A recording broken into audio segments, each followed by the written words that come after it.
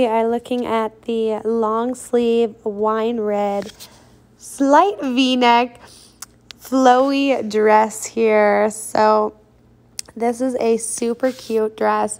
It's got a little bit of an elastic at each side of the wrist, which kind of gives it a slight kind of puff at the wrist, or I don't know, just like a slight cuff to it. So kind of balloons out there, which I think is so pretty. You get kind of a emperor sleeve with that. And then there is a tie at the waist as well. So you can pull it right in at the waist, as well as there already being an elastic there to also pull it in. So definitely make it more form-fitting that way. So tighten it as much as you want. I like to make mine nice and tight to give myself a full hourglass shape.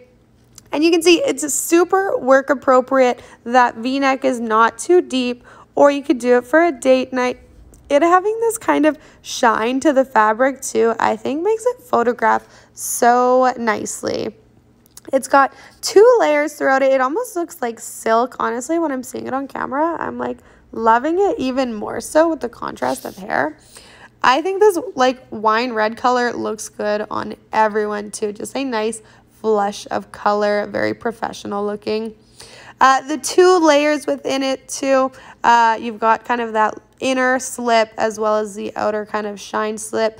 Really makes it completely opaque too. You're not seeing anything through it.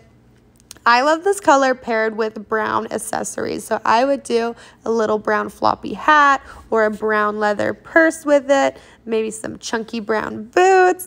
I'm all about the brown with this one. Also, like leather jacket looks really good with this one, or denim. So those are kind of my 2 favorite ways to pair them. And you know me, I always have a big pair of sunglasses with them. Big black ones too. Looks amazing paired with it. I feel like this dress is super slimming too.